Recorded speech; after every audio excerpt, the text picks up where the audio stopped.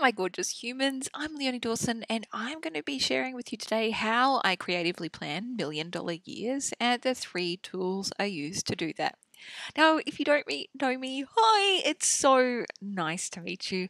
I am an award-winning entrepreneur. I've created over $12 million in 10 hours a week. I'm an internationally best-selling author with planners used by 450,000 people worldwide. I've taught about 10,000 students how to write books, create e-courses, make more money, and all kinds of other things. And I live in the Gubbi Gubbi country on the Sunshine Coast in Australia. So let's dive right in. 3 tools to help you plan $1,000,000 year. Now, here's been the big thing for me that's changed my life and changed a lot of my clients' lives as well, is looking at the statistics of how to be a high achiever, high performer. And the statistics show that 80% of people don't even think about goals. 16% of people think about goals, but then don't write them down. Just 3% write down their goals, but then they just never look at them again. And only 1% write their goals down and regularly review them. And those are the people that are among the highest achievers in the world in all kinds of categories, not just in work and career, but in their relationships as well.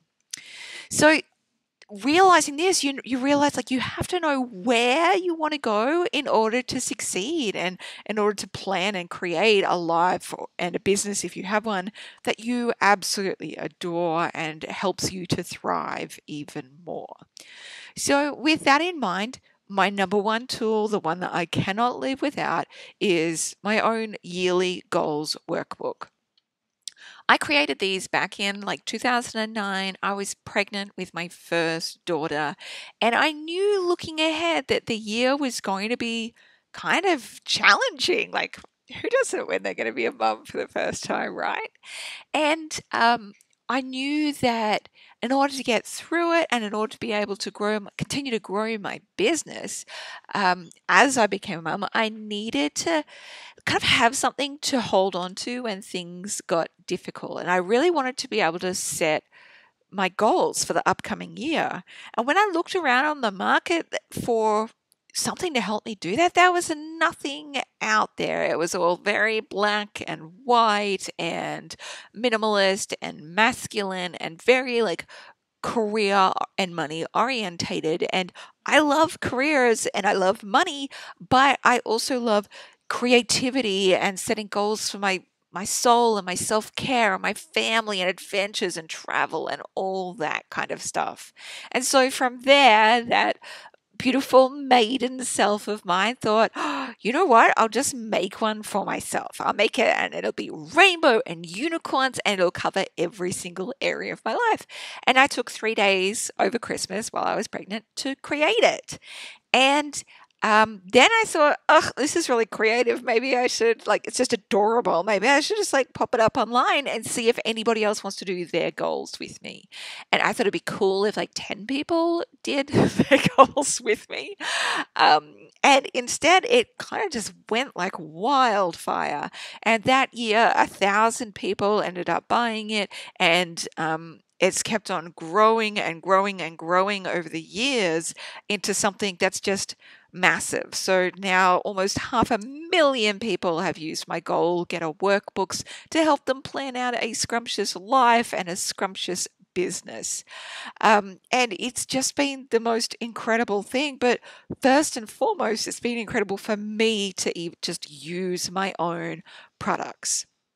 So the thing that I found and the thing that, my people find is that once you use them once, they make such a massive difference that you end up using them every single year after that. And then you want to give them to your friends as well so they can set their beautiful goals and you can work together to create something amazing. So it's had lots of beautiful redesigns over the years. This is what some of the pages look like in 2014. They've continued to develop into even more artsiness. if you will. It's definitely not a minimalist style, but I really, really, really wanted to get in deep into like lots of different areas of our lives and in our businesses to make sure we had really solid plans and goals, and do it in a really joyful way so it didn't feel like a sucky thing to do. So here's some more recent images from one of my fans, Erin Duncan Creative, who used the workbooks. They were just such stunning pictures, and it really just helps you really see just how much color and love is in there. And also, like, I really break down business and marketing concepts to be super simple so that you can do marketing plans, you can do HR plans, you can do systems analysis, you can do like profit analysis and finance plans and all that kind of stuff that ordinarily sounds very, very scary, but it's totally doable when it's in just a bright, colorful, simple format. So it helps you set your goals for your life and business for the year ahead. And it's just incredible the results people get. So I highly, highly, highly recommend you try them out if you haven't already. And I wanted to share you as well, like, because this is now, 13 years in. Here are my workbooks for my life, for my business, all the things that I've dreamt up and created for my life and for my business. They have been absolutely massive, massive years, and I'm so grateful to them.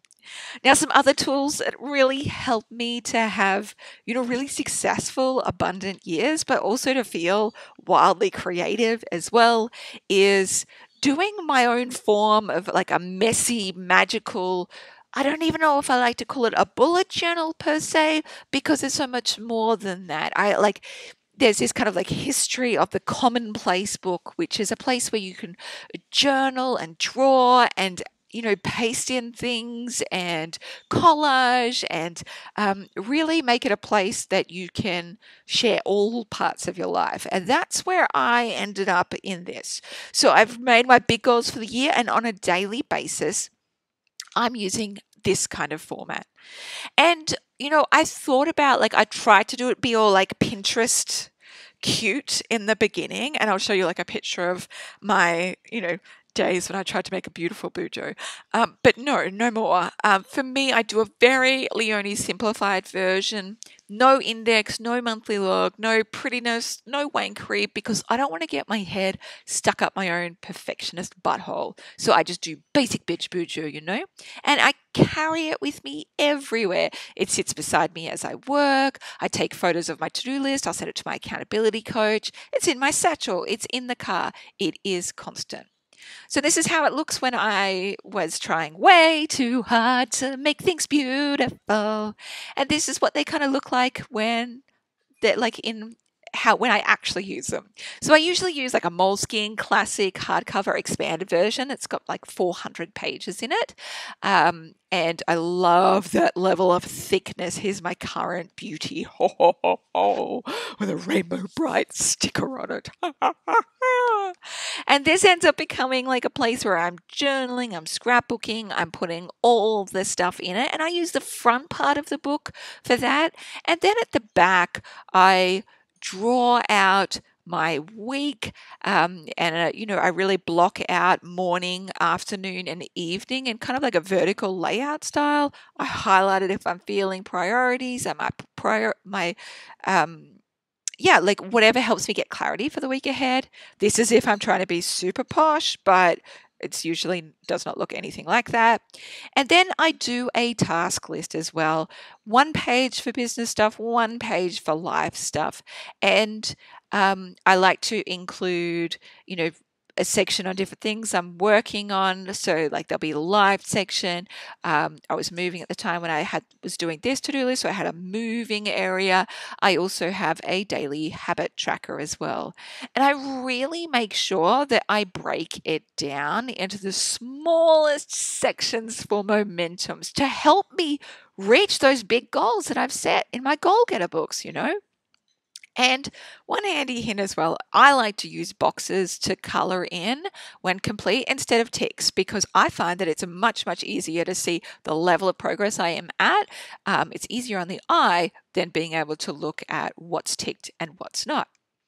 And this is my habit tracker. It includes work stuff and like health stuff, parenting stuff, just all the things that I need to do on a daily basis. Is totally okay if I don't do them all. I also don't include Saturday or Sunday on there because I don't have enough executive function to pull that off, my love. Um, and I just wanted to show you this part as well is if I don't manage to like get those things done, I will arrow a box to move it onto the next week's list, color it in if I've actually done it, or I'll put a cross through it if I just think, nah, I'm actually just not going to do that. All right, and the last thing I do, the tools to help me achieve $1,000,000 years is to use angelic digital support in all the ways to help me feel like I've got stuff sorted. So we use Asana in my business for me to assign tasks to my online business manager. And we also make sure that we keep like a standard operating procedures in there of the different tasks that we need to do with checklists of all the things that need to be completed because we are going to forget stuff because we're human and because we've got ADHD. I also use Google Calendar, and you might wonder, oh, Leonie, why do you use a printed draw out a calendar as well as having Google Calendar? I find it helps me to visualize better and remember things when I've actually drawn it out as well. And then I really appreciate just the digital calendar kind of informs me to draw it out every single week. So I don't add things directly into my book. It goes into my Google Calendar first. And then at the start of each week, I will draw out my calendar for the week ahead and also recognize where I've overpacked things, where I might need to move things around. And that is just enormously helpful. Last of all, I really love using digital assistants in terms of like Alexa. I don't want to say the name too loudly in case she hears me and starts talking, or Google Home. I don't want that one to hear me either because it'll pipe up and then they'll start talking to each other.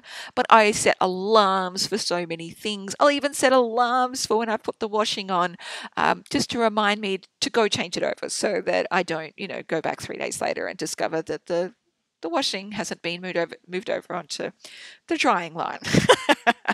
It's happened to all of us. So those are the tasks. The printed book I use to design out my year, and then I use my basic, messy, magical Bujo and angelic digital support to help me achieve those goals. Now, I really want to remind you that just experiment and see what works for you, for your life, your brain, your sanity and your productivity, because it's totally different for all of us. If you haven't used if you haven't done a yearly goal setting workbook before, I highly recommend that experience to see if it does work for you, because chances are it does. And to remember, most of all, the tools actually don't matter in this situation. As much as we all love tools as planner whores, the thing that matters is you do.